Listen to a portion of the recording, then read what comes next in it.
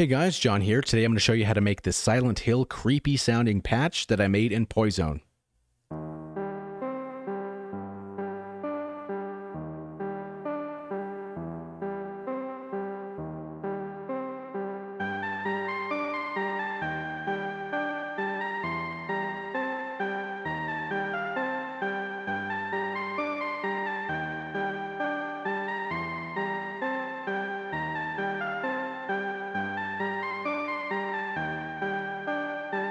Alright, so I think you get the idea. So the concept of this patch is obviously to do something creepy, Silent Hill style.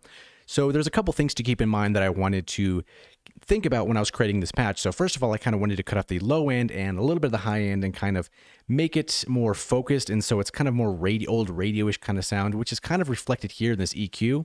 I brought down a little bit of the mud with this fourth band, and then the sixth band is kind of cutting off that top end as well. So that kind of harshness as well.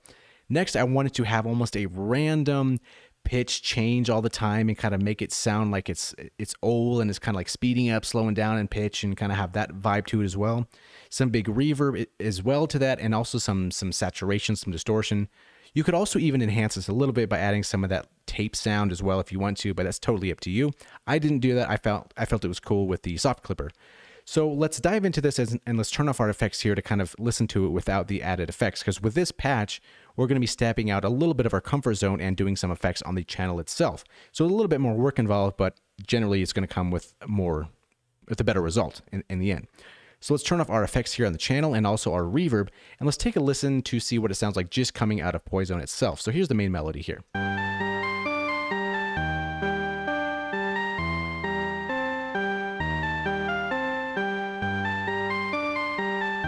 So the core melody, the core kind of creepiness is there. The rest of the stuff is just an enhancement to really kind of bring it to life, which is like the final screws that really change it. So here's it with just out of PoiZone.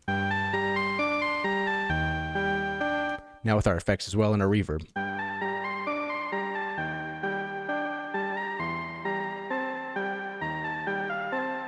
So we're cutting off of that lows, the highs to kind of make it a smaller sound, and then having the reverb there to kind of push it away a little bit so it's not right in front of our face, and then the modulation of the pitch as well. So before we dive into the effects on the channel, let's kind of go from the beginning and kind of work our way through all the way here, because this is more of the end process. So let's turn these off for now, and let's just dive into PoiZone itself. So with PoiZone, let's turn off our delay. We have our delay here. Let's turn that off. So starting at the top here, we have one unison, so we're not even worrying about unison at all because it didn't seem like it made sense for this patch, so we can ignore all this top spot here. Our transposition is going to be 0, so we didn't change any of that. Same with our micro tune, no change. The gain is kind of arbitrary. You can boost it or cut it depending on what you want. If you don't feel like making this whole patch, I've included the patch in the video description, so you can download it if you'd like to do that. So moving on, we didn't use any MIDI, so we can ignore this window. We didn't use the LFO at all, so we can ignore this, but we do start using this envelope here. So it's going to be the destination for the envelope. It's going to be on the cutoff here, and the amount is going to be small at -25, and our attack is going to be 5 milliseconds, and the decay, sustain, release all the way at the top. So this effect here has quite a dramatic change, and this is just at -25. So let's go to default and let's play and see what it sounds like at our main melody here.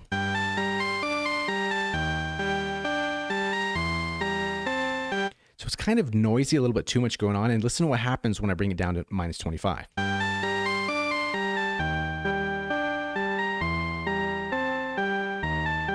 Back to 0.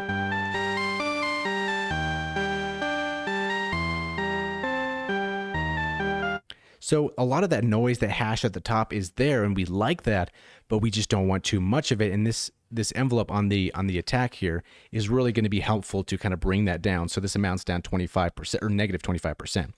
Next up, we have our main amplifier envelope. So this attack is going to be 8 milliseconds. The decay is going to be 2,862 milliseconds. And the sustain is 0, and then the release is 83. So if we hit a note, it's pretty quick. A lot of the extra stuff is basically just kind of the effects, the delays, it's kind of carrying everything else on and holding the notes themselves. Because if we had too long of a release, it would just clutter up the sound quite a bit. Now, a lot of the creativity of this patch becomes using both oscillators in addition to the noise. So I have this noise up at about 50%, and this is kind of simulating that tape saturation sound a little bit. It's kind of adding to that. It's not a clean signal. It may be old. It may be kind of broken, but it's still kind of working, which is perfect for this. So noise is at 50%. The oscillator balance is at 57, so it's going to be leaning a little bit more on oscillator B.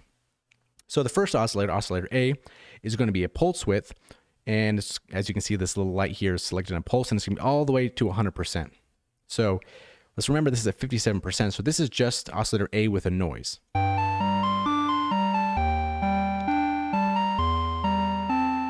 So we kind of wanted that bell sound, almost a little kind of Nintendo-y, square wavy-ish kind of sound, if that makes any sort of sense. But we don't want that much of it. So once we go back to 57% here, we kind of get that sound a little bit.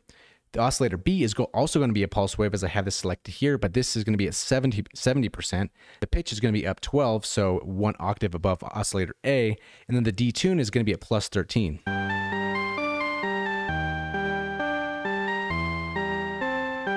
And keep in mind, making this wave, or these both waveforms together and blending, took a little bit of time to kind of get it right, because if I didn't, it would be too belly, it'd be too Nintendo-y, it'd be kind of too cheesy, so playing with those a lot kind of helped.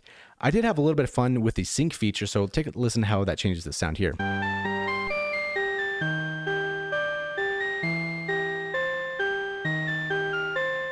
It almost adds that music box kind of sound to it, so definitely put on sync if you think that sounds better. I left it off because I was like, it might be a little bit too distracting with everything going on, but definitely a cool feature there.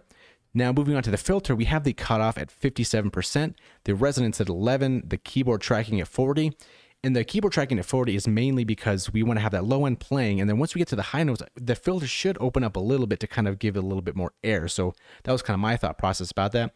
Velocity tracking is 0 because I didn't feel it was necessary for this, and it's going to be on a low pass. No arpeggiator, turn that off, don't even worry about that. Next, we are going to have our delay on. And this is also more so to add some fullness, I guess, so it's not so closed off of a sound. And the time is going to be 2/4 for both channels. Feedback is 34%, so I brought that pretty much down from the standard or the default. The mod depth 30%, low cut 34%, high cut 100, and then the wet 32%. I messed around with coarse, but I felt like it wasn't appropriate for this patch, so I left that off and then didn't worry about this transcade at all. So that's basically this patch in a nutshell. Now the kind of more complex style comes in. So we have this sound.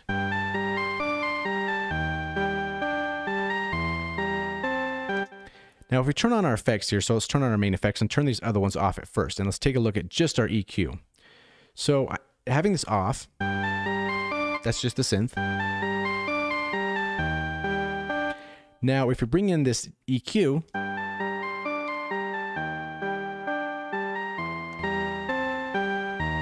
so this is almost a little bit too high resolution. If the EQ is not on there, it sounds too rich, too full spectrum. So we kind of want to shrink that down a little bit.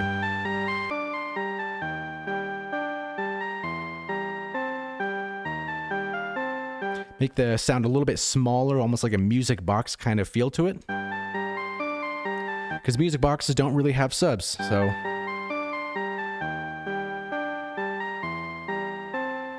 And next, this is where the fun part comes in. So next up, we're going to be using the Fruity Delay 3, and we're not going to be using this as a traditional delay.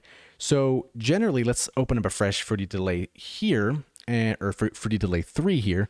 So this is how it comes out of the box, and below this is what I have changed. So as you can see, this dry is going to be all the way gone, so no dry, no level, there's going to be no rate, and what else did we change here? No level. I guess you can kind of look at this and see what it's all changed. The tempo sync is going to be off, and so basically we turn this rate down, turn this tempo sync off, turn this down, turn our level down, and turn our dry down, and that's basically what we're going to have here. So there's the kind of the core important things to change first of this Fruity Delay 3. So let's delete the one that we don't need. Now, the effect that we want is to have this time being moved, and when you move it, it kind of has that pitch random change that really makes it kind of creepy. So when we turn this on, and I'll have to turn on Fruity Peak Control as well, we'll get to that in a second, but look at this knob, how it's just moving randomly. Now, that's no automation going on in the session, it's just a random random change happening with this peak controller that's always spitting out random values. So the way to get this set up here is we have our next slot, we open up the Fruity Peak controller, and we go back to our delay, and we are going to right click this, and then we're going to go to link to controller. And under this internal controller, you select this, and then you select peak controller LFO, and then you hit accept.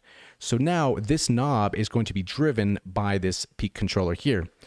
And you go to our shape here in our LFO, and then that's where this is selected as random. And then you can change the speed here, so we can drastically change this. So this is at 0.46, so we'll remember that.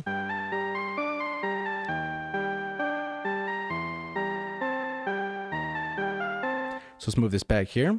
And then the volume of this is really going to affect how much this wiggles. So it's really wiggling in this area right here on the Fruity delay. But if we want more and make it exaggerated, it'd sound like this. So this is at about 13%.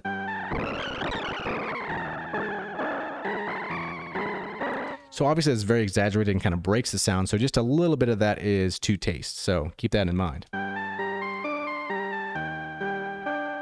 Next, what I did is you can also see this phase knob here wiggling as well. Now, this phase is also being triggered or controlled by this same plugin. Kind of confusing, but I right-clicked this as well, link to controller, and selected the same option here and accept. So this random LFO is also driving this phase knob, because changing the phase while you play it makes a weird kind of sound as well.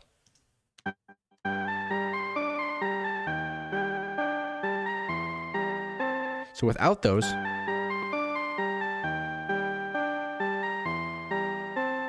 you have the smallness of the sound and you have the creepiness of the melody, but you don't really have the pitch changes and the jittery of the phase.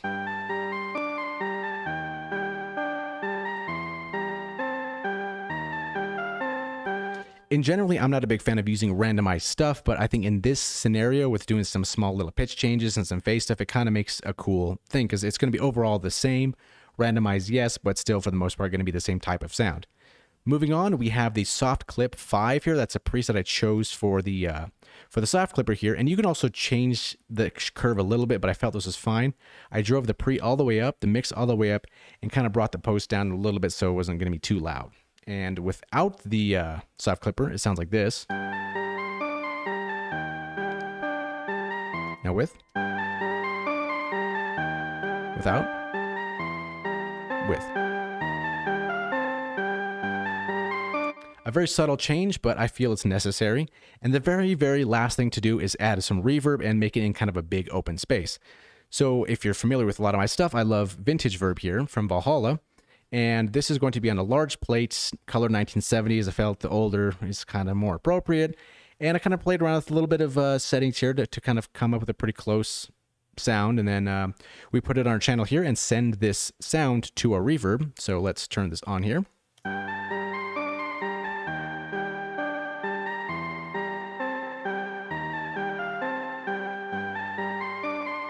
And that pretty much completes the whole thing. So hopefully you stuck with the whole video. I know it's a little bit more in depth than our usual sound design videos, but sometimes it can really make a sound come alive when we add some external stuff to it, some external modulation, and, you know, just kind of creatively, if that's even a word, think about what we want the sound to be. So from A to B, really, or A to Z, it's got to have that creep melody, which it does, and then it's got to kind of cut off the low ends, high ends, got to have a bell kind of sound, pitch modulation, some distortion.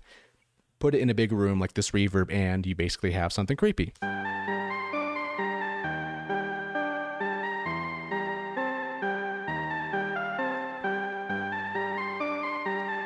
So thank you for watching, and we'll see you in the next video.